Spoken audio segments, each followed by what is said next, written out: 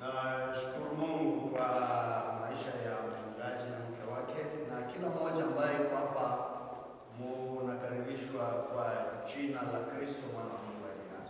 Amen. I was just thrilled for their warm welcome. I just arrived midnight yesterday. In fact, I slept at 3 a.m. because I arrived a bit late.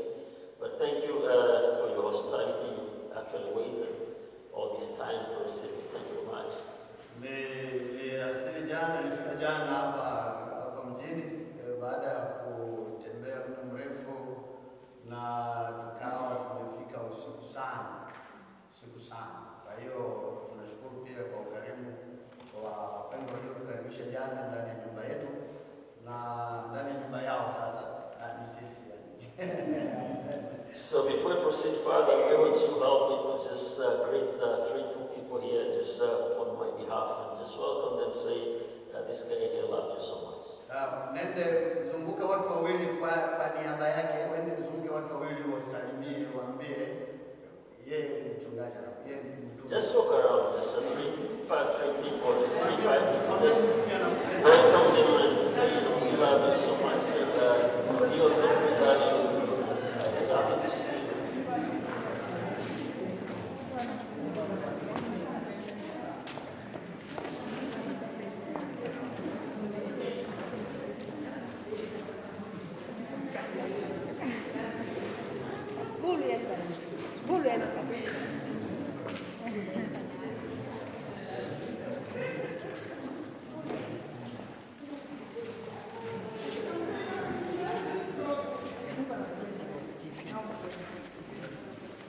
Hallelujah.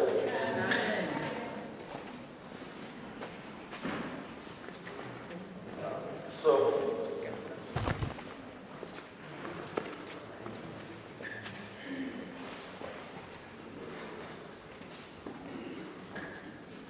this is what the church is supposed to be. Supposed to reflect the love of Jesus. Ndivyo kanisa lazima liwe, lazima kanisa linaonesha vivyo hivyo tu upendo la Kristo. Just to introduce myself, as I think Pastor Kupinga just mentioned.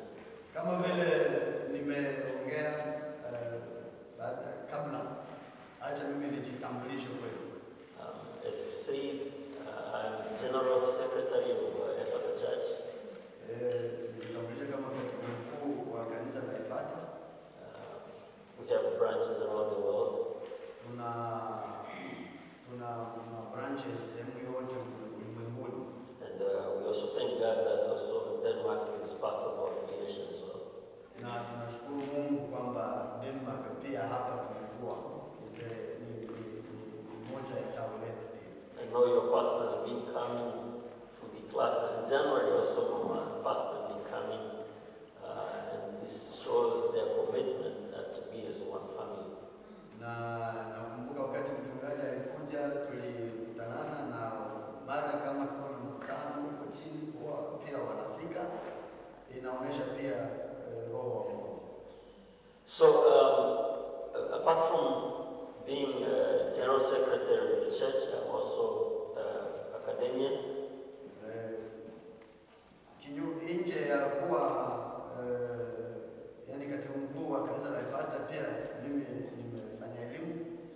I actually did my PhD in Norway. I stayed in Norway for more than 6 years. Nimefanya daktari wangu nani hapa Norway. Yeah, so I did my master's and PhD in Norway. Alifanya PhD yake hapo, akafanya na masters hapo. Yeah, it was in Christian Sunday. But I still have projects here in Scandinavia. Na yeye pia bado ana kazi ambazo anaendelesha huko, project anazofanya. Yeah, currently I'm having a project with P.1 University in Oslo. P.1 University also hapo ndio wanaofanya project anaoifanya. Yeah, it was God's purpose for me to go back to my home country because I believe and I always understand our life is guided by Him all the time. Nirudi nyumbani wakati niongozwa na Roho Mtakatifu pia hivyo Maisha ni hivyo. Because I remember they gave me a permanent resident while I was living in Scandinavia. Nakumbuka walinipatia nikae huko. Lakini sikutaka. Then they offered me also the job to teach at university.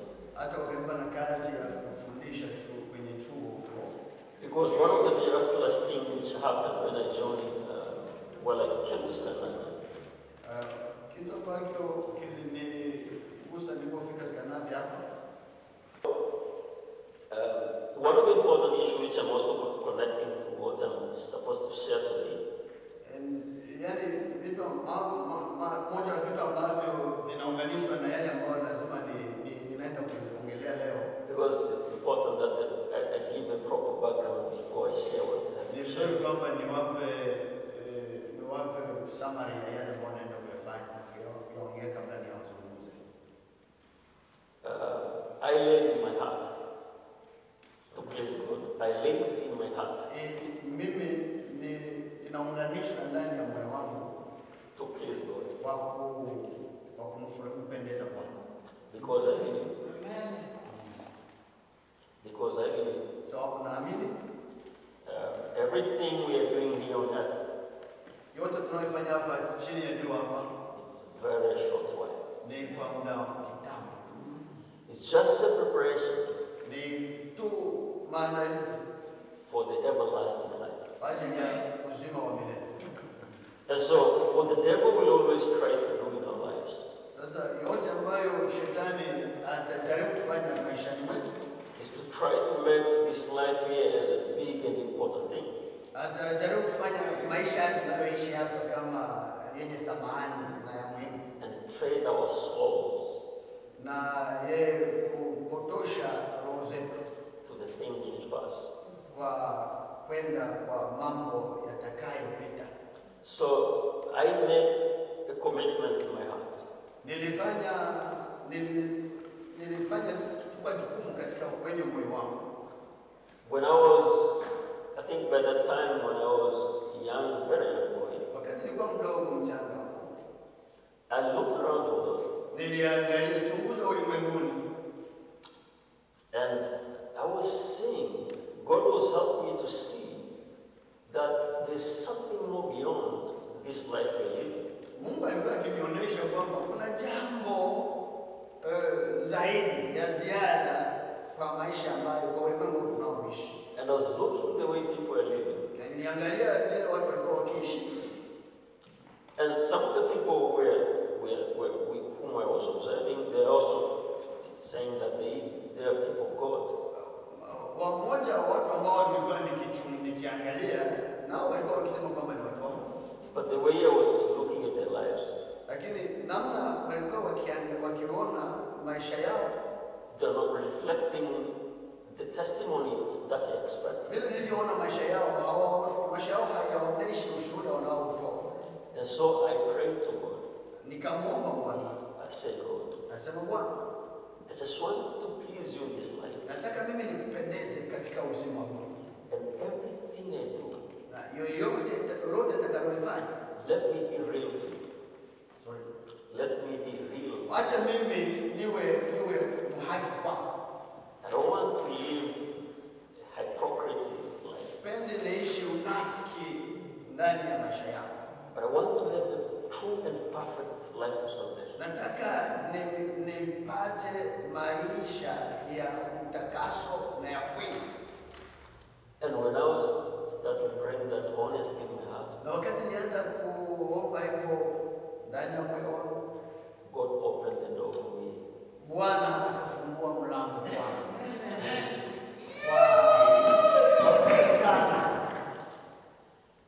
And I just I started understanding later how God works. Na ikaanza kuelewa baada ya hapo Bwana anatumika namna gani. God watches your desire. Mungu anaangalia haja yako. He knows by what strength you can want. Anajua nguvu zako, anajua kwa nguvu zako uwezo wa nguvu zako, uwezo mwenyewe. Because there are many forces here on earth. Sababu kuna nguvu hapa chini ya jua. Seeking to take over your life. Zinataka kuchukua maisha yako. Seeking to destroy you. zinatafuta kukuharibu. But we have the confidence Lakini tuna uhakika that when you are in Him, kwamba unapokuwa ndani yake and He in you, naye ndani yako, nothing can conquer you. hakuna kinaweza kukushinda. You become in charge of life itself. Unakuwa katika yaani unakuwa na wajibu wa maisha yako mwenyewe. So when I started having a desire to know Him, Wakati nianza kuwa na hii kiu ya kumjua, He didn't only get me to know Him, hakunipa pekee kumjua, but He also gave me an excellent spirit. lakini akanipa pia ubora wa vitu wa hali.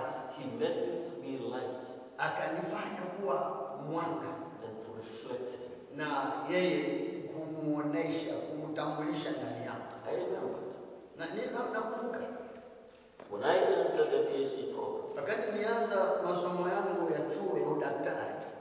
earlier then when I actually came, I was seeing around. I was looking around the environment, and I was looking at the church where I can go and really serve God. Nilikuwa nikiangalia mazingira, naona huku na kule, sehemu gani ningelienda kanisani kwa Mungu. Because I came with the passion in my heart. Kwani nilikuja na passion na bidii, yani iko nini? Na kiu ndani yangu ndio. And so I was looking around and I asked God. Alafu nilikuwa nikiangalia huku na huku. Because many of my colleagues who came with me, wale ambao waliokuja na mimi, they decided to resemble the environment they met. wao waliamua kufanana mazingira walioyakutana. But I know what I had committed to. Lakini ninajua nani na nini niliyoipea maisha yangu. So I asked God. Nilikamuuliza yeye, Bwana, just help me to understand. How can I serve you in this new environment? saidia mimi Bwana nielewe katika mazingira haya nitakutumikiaje. Miraculously. Kimuujiza. Wakati nilikuwa so God touched one lady. Bwana akamgusa mama mmoja. She was from the church of Adeboy. I think you know Adeboy from Nigeria. Nafikiri mnamjua kanisa la Adeboy Nigeria, ule mchungaji anaanza kwa. Huyo mama alikuwa anatokea kanisa hilo. So this lady, huyo mama opened a branch there. Akafungua branch ya kanisa hilo. And I was, I didn't know what God was doing, but after some time, God led me to join Him. Na sikujua Bwana alikuwa anataka kufanya nini, lakini kwa muda kitambo hapo akaniruhusu niende niwe nao. So when I joined Him, nilipokuwa nao, I became the assistant pastor of the church. Nikawa mchungaji makamu wao hapo. And then from that time, I remember the time I was serving there. Na wakati nilikuwa nikitumika hapo nikakumbuka miracles upon miracles were happening in the lives of people. Miujiza ilikuwa ikitendeka ndani ya maisha yao. And God used me in a way that I couldn't really explain. Na Bwana akanitumia kwa njia singelieleza to touch the lives of people. Kuguza maisha za watu. And so I spent much of my time niliwekeza muda wangu mwingi focusing on the timetables of the kingdom of God. Kufikiria namna ya kutumikia mfano wa Mungu. And not compromising with other timetables. Na hii si kusema ninaangalia vibaya vile vitu vingine. So if I have to go to Virgin Night, I have to go to what? To Kesha. Kama nilikuwa nataka kwenda vigil, yani makesha ya usiku. We always make an assumption here on earth. Na sio wote tunaweka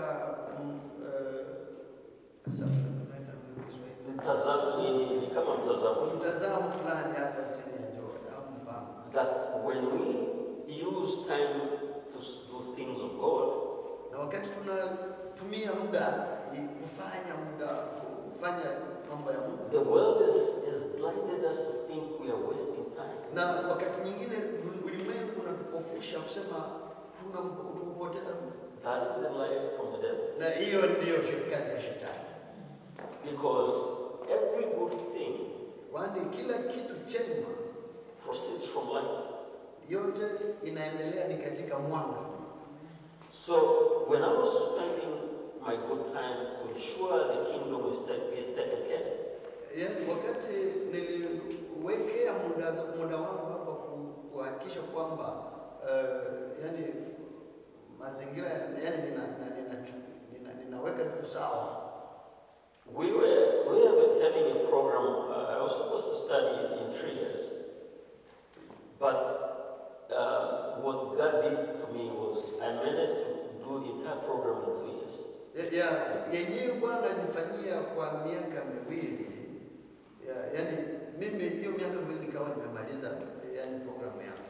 The next people who actually followed me later, wengine ambao walinifuata nyuma after I finished, wakati nilipomaliza, were after 5 years. Baada ya miaka mitano sasa. So God saved me again for more than 3 years. Bwana alinipatia tena miaka mitatu. So just tell your neighbor, there's nothing that you do in the kingdom that is wasted. Ambia ndugu yako aliye karibu yako kwamba hakuna kile unachofanyia Mungu unachopoteza muda. The book of 1 Peter, Petro wa kwanza chapter 4. Petro wa kwanza sura ya 4 verse 1. Petro wa kwanza sura ya 4 mstari wa kwanza. 1 Peter chapter 4 verse 1. Petro, kitabu cha Petro wa kwanza sura yake ya 4. The Bible says, mstari wa kwanza. therefore, since Christ suffered in his body, arm yourselves also with the same attitude, because whoever suffers in the body is done with sin. Anasema kwamba moja Petro sura ya 4. Basi kwa kuwa Kristo aliteswa katika mwili wake kwa ajili yetu, ninyi mjivike vile vile na nia ile, kwa maana yeye aliyeteswa katika mwili ameachana na dhambi. So we see Jesus himself. Tunaona Yesu mwenyewe Any desire, anakuwa na kiu. that desire becomes a very protective weapon. Na hiyo kiu inakuwa silaha ya ukingo To accomplish his purpose. kwa kufikia lengo lake. Now, in this earthly life, Katika maisha hii ya ulimwengu tunaoishi, there are things we see or we experience kuna mambo yale tunayoyaona wala tunayoyaishi because we are living in the kingdom, sababu tunaishi katika ufalme, and they might be perceived as suffering. na tunaweza tukaone yani mateso, But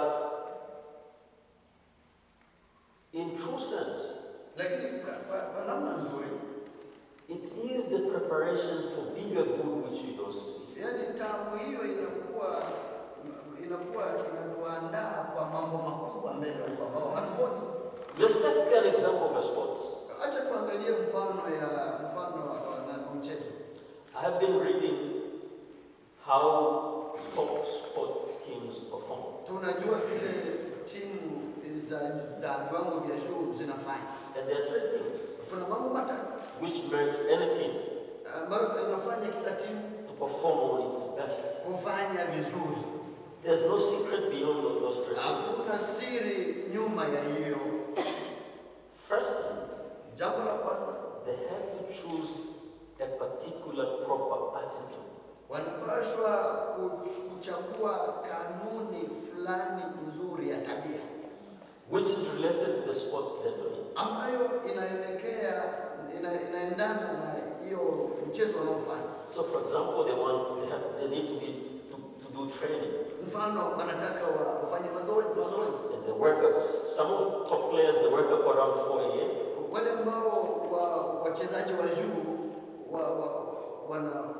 wanaamka saa 10 za asubuhi. I mean, 4 a.m. Sasa hizo saa 10 za asubuhi. You must think it's a torture. Unaweza fikiri ni usumbufu kabisa. And then they have to train maybe in a series of hours, maybe about 3-4 hours. Labda watafanya mazoezi kiwango kia masaa 3. And they're not supposed to eat particular food. Na kuna vyakula ambavyo wanachagua hawakuli. And they have to stick on schedules. Wanaangalia pia plani zao. Discipline.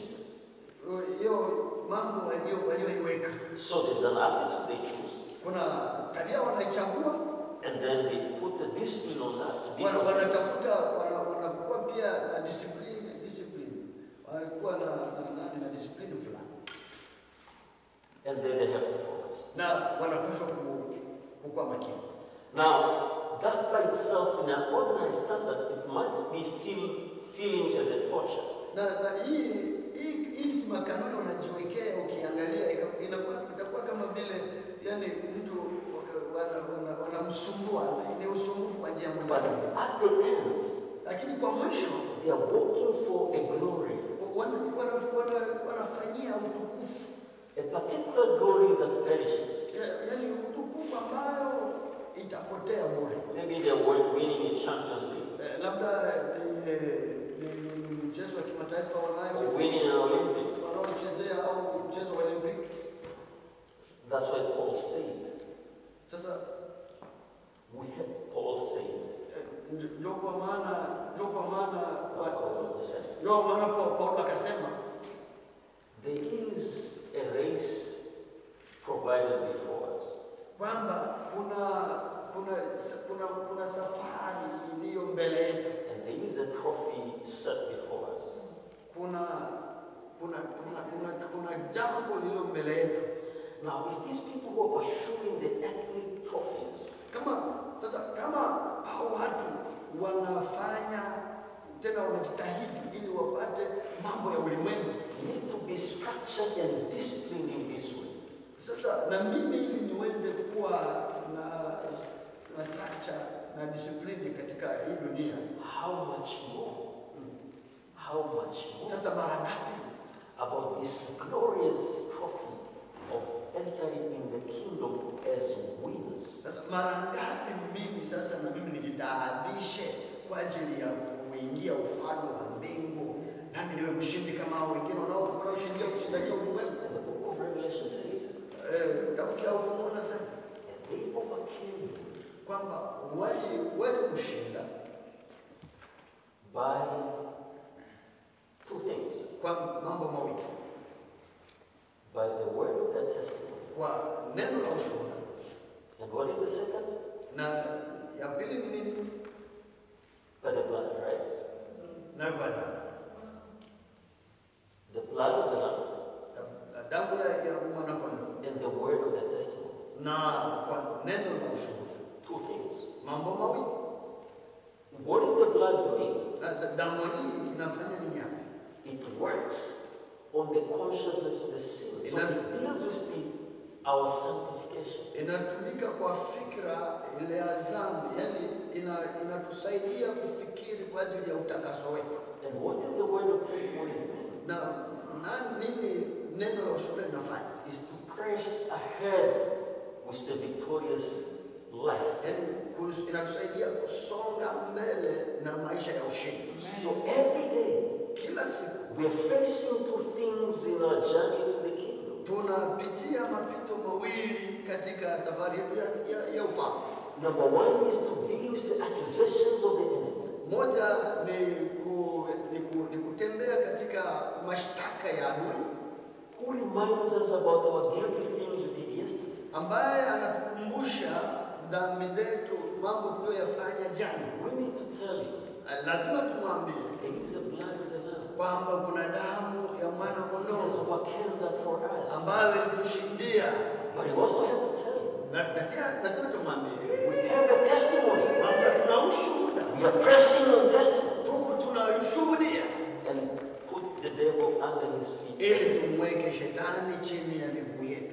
our life of faith. Kwani maisha yetu ya imani. Now, in the book of Ephesians chapter 6, Yani Waefeso pia sura yake ya 6. if you read that verse 13 up to 14, ukisoma hapo 13 hadi 14, the Bible talks of the weapons of our warfare. Biblia inasema kwa ajili ya silaha za vita. Now, in all the weapons of the warfare the Bible talks about, Na hizi silaha za vita vya kiroho Biblia inasema, I think you remember them. na nafikiri unazikumbuka. The belt of truth, Kuna mkaba, the breastplate of righteousness, kuna nani, kuna naita namna gani Kiswahili? our true life. First of all, we have Yani kuna ukimwi life. fulani. We have established the truth, which is the life of integrity, Sasa inaanza na kweli ambayo ni maisha ya ukamilifu, which does not allow enemy to have any kind of accusations ambayo against us. haikubalie shetani kuleta mashtaki yoyote ndani ya maisha We yetu. live righteously, that means we do what the word is saying, that means we are right. You see, the righteous life, that righteousness. Tunaishi hiyo maisha ya ukweli sababu lazima tushikamane, tuambatane na hiyo ukweli, maisha ya utakaso. The helmet of salvation, Na ile kofia ya wokovu, the readiness of the gospel, na viatu pia vya kutembeza injili. being ready to share our faith. Yani tuwe tayari kwa kugawanya imani yetu na watu wengine. But also the sword of the word. Na pia kisu ambao ni neno la Mungu. And the shield of faith. Na hiyo nani? Which Hiyo ngao ya imani. quench all the darts of the enemy. The enemy tells you you cannot, you failed, and you use your faith understanding from the way they said you have lost 2,000 years ago. Wakati shetani anakuzungumzia kwamba wewe umepoteza, unaenda kupotea, unaenda kushindwa, ambia Yesu ameshinda miaka 2000 iliyopita, wewe umeshindwa. Now, so if you read that verse, Na ukishasoma hapo, you see, after having all these weapons, anasema baada ya kupata hizi silaha zote and just arm them up, na kuzivaa, he said an important thing which we need to pay attention. anasema jambo limoja ambalo lazima tushikamane nalo. He says, with all perseverance and supplication. Anasema na uvumilivu wote pamoja na maombi. So with all these kind of arms that you wear, Na hii yote silaha ambazo unazovala, why do we have to persevere? sababu gani lazima tuvumilie? If you have all these arms around you, Kama wewe utakuwa na hizi silaha zote, sasa kwa nini uvumilie? Umevaa silaha. we need to understand there's something much more deeper in the life of a believer. Lazima tuelewe kwamba kuna jambo la ndani zaidi katika maisha ya Mkristo, Of which you need to learn from the attitude of Christ himself. ambayo lazima ujifunze kutoka tabia ya Yesu Kristo mwenyewe. Now, Jesus managed to overcome all the temptations. Na Yesu ameshinda jaribu zote. But all the temptations he overcame Basi yale jaribu ambazo alizoshinda were coming to him. zilikuwa zikija kwake, But there was one moment in his life lakini palikuwa muda mmoja ndani ya maisha yake when he had to meet with the real hidden enemy. ambapo ilibidi apambane na shetani na adui mwenyewe aliyejificha, And it was his own flesh.